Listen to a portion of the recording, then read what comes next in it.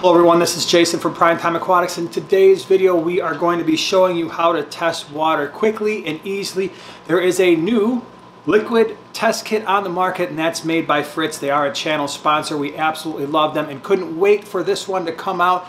By the way, if you're looking for this thing, check out the Amazon affiliate link down in the description below. But we're going to show you how to use this thing, show you what it looks like. It's a lot easier to use than some of the other products on the market. Thanks for being here. All right, so first thing is first, this box, the packaging, it's a lot easier to use than other water test kits on the market, and that is you open up the box, you can see everything here is nice, neat, well organized. There are instruction packets for each one of the tests. This Fritz water test kit is going to allow you to test for nitrate, nitrite. It's going to give you pH, and it's a wide range pH, so you only need one set of reagents, unlike some of the other water test kits where you have to have two depending on whether or not you have a low pH or a high pH.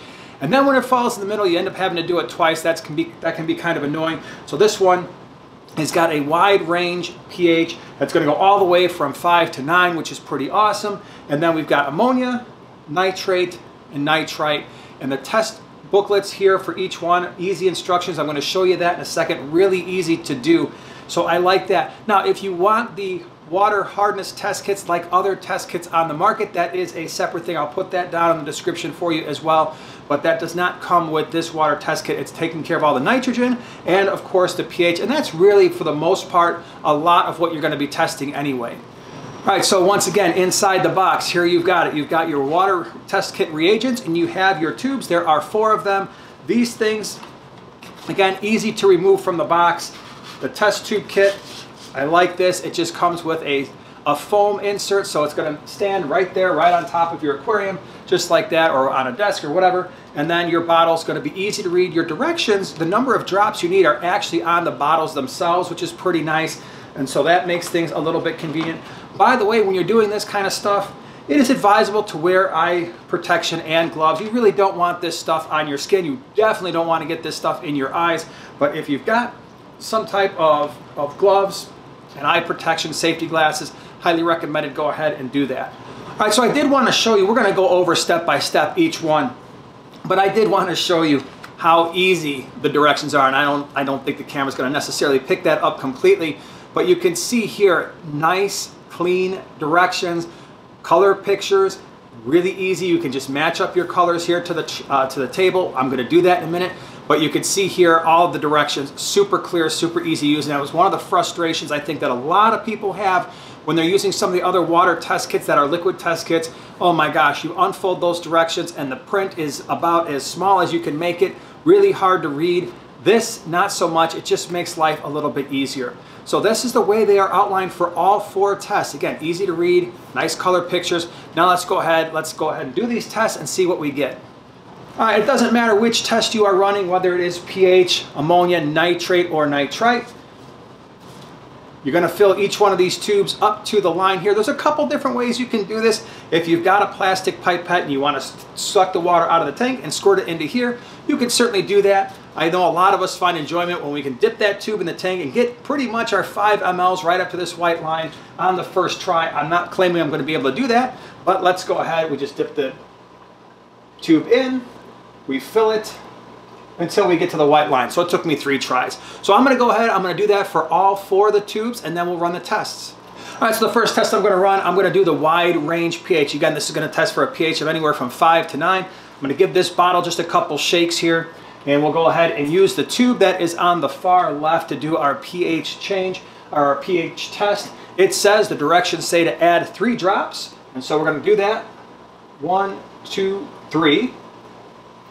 We'll go ahead and cap this bottle. Again, I am someone who is used to working in a lab, so in terms of getting these reagents on me, I am used to working with these types of reagents. So please, if you're not, especially wear gloves, wear eye protection. So then it says vigorously shake for a few seconds. So we're going to go ahead and do that. Remember, I do this with the cap on anyway, so this is not going to come into contact with my hands. Never, ever, ever put any kind of reagents, dropping them above eye or at eye level. So I go ahead, I shake that thing, I shook that thing, and so we're going to go ahead and test this now. Again, we've got our paper here, And the directions say to measure it against a white background on the side. And this thing right now has got us right at about a pH of 7. So let me go ahead and show you that. It says to read the directions immediately. So here we go. So yeah, right around a pH of 7 or so. And that's what we have here. We'll go ahead and put this away, and we'll go ahead and do the ammonia test next. Hopefully for the ammonia and the nitrite, I'm getting 0 because this tank has been up and running for a long time. All right, now for ammonia, again, pretty simple. You've got the 2 bottles. They tell you on the bottles, add 8 drops of each. So I'm gonna go ahead and drop 8 drops of each into our test tube number 2 over here. Then it says to shake for a couple seconds. Now this one you do have to wait 5 minutes, so it takes a little bit of patience with this. So we're gonna go ahead and shake these bottles just a little bit, not a lot. So again, keeping this stuff well below eye level. It is fully capped. Now we're gonna go ahead and take bottle number 1, and we will go ahead and add that to test tube over here, number 2. And so we're just gonna go 1, 2, 3, 4, 5, 6, 7, 8. Okay, so that's 8 there. Set that aside.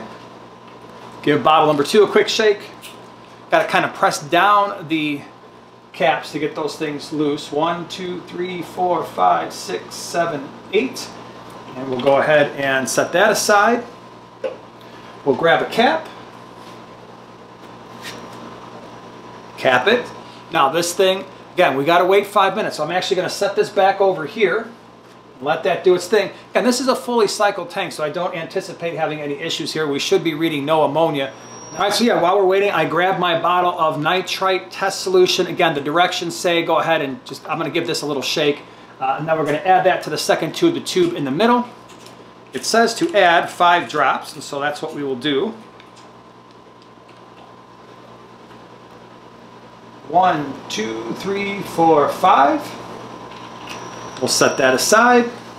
I'm going to go ahead and cap it because the directions do say to shake gently for just a few seconds. And so just to mix the solution, that will go there. And then the last one we have to do is the nitrate test. All right, so now we're going to be doing the nitrate test. We've got our 2 bottles here. Here, this test requires a little bit more shaking. Now for the first bottle, I'm just going to go ahead and mix the contents within the bottle here real quick.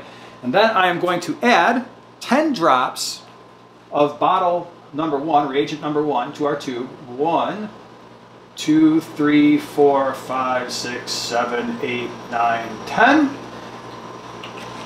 We're going to go ahead and cap that, leave it alone. Now we do have to mix this. So I'm going to go ahead and cap this thing. I'm going to mix the contents of this tube. Remove the cap because I got more to add. And then we have nitrate bottle number 2. Now this one, it does say to shake vigorously, and so we're going to go ahead and do that for about 30 seconds to a minute or so. Let's go ahead and add 10 more drops. 1, 2, 3, 4, 5, 6, 7, 8, 9, 10. The directions here also say cap it, and we're going to mix these contents for about 30 seconds to a minute or so. So we're going to go ahead and set that aside because that's going to take a few minutes to develop, and then we're going to go ahead and take a look at the results. All right, everyone, let's go ahead and take a look at the ammonia test first. And again, I love this little booklet. Super easy directions, super easy color chart to match up. It's got both fresh and salt water. So if I didn't mention that at the beginning, this test kit can run both of them. The fresh water is over here on the right-hand side. And so we match it up. And just like we would expect, we should not be seeing any ammonia. It should be yellow, and that's what it is. Now, I'm going to go ahead and set this over here. Let's go ahead and take a look at our nitrite because it has been more than enough time. And let me get the nitrite booklet. Here it is. So nitrite, once again, this is for both fresh and salt water, and the nitrite test should be reading 0 because this is a cycled tank. And you can see here, once again, super easy to read, right? We've got a really nice color chart.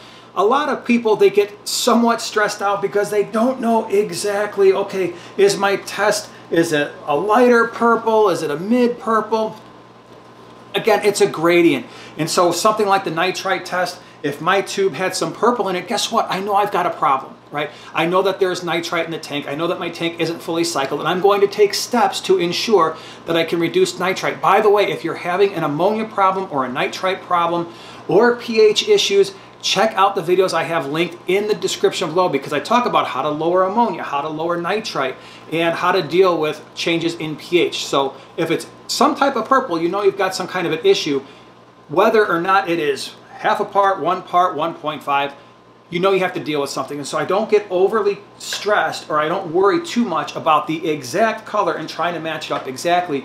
It's a gradient, that's what I care about, and that is the main part. Okay, so it has been about 5 minutes since I did the nitrate test, and we're gonna go ahead and take a look.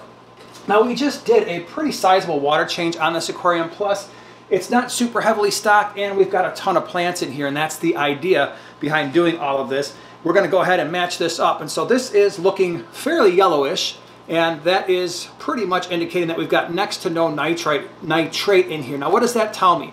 If I've got next to no nitrate in this tank, lots of plants, like I said, very little algae growth too, because again, I think there's a lot of competition for the nutrients, and it's not, like I said, it's not heavily stocked. We're not overly feeding this aquarium.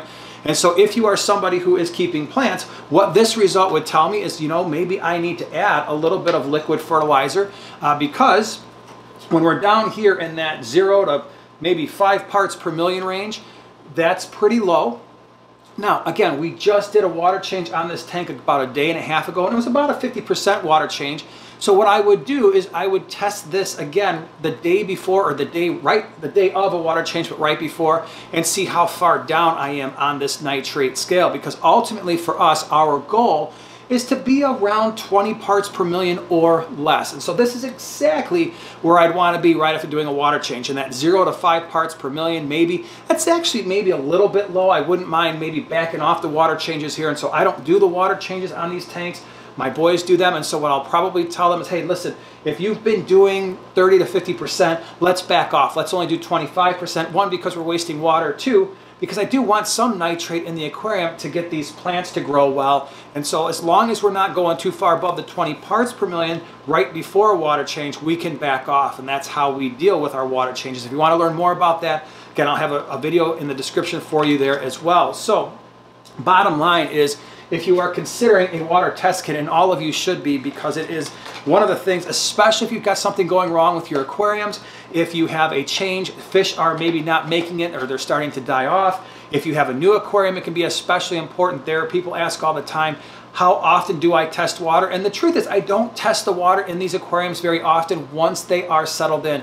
Once the stocking levels are consistent, once the amount of food that we're putting in is relatively consistent, I might test them once every few months just to make sure that the water change schedule that we're doing is appropriate. And like we just found out here, maybe I can back off a little bit on this aquarium, and maybe we'll take a look at the rest of them in the gallery later on and see where we're at. So again, if you're looking for a simple liquid test kit, and I know that test strips can be a little bit easier, and I don't mind those, the liquid test kits tend to be a little bit more reliable. Yes, it takes a little bit more to use them. You're going to be spending 5 minutes doing the water test kit on your aquarium, but it's probably going to be a little bit better for you. Again, if you're interested in these, check out the link down in the description below. Thank you so much for being here, and we'll see you in the next one.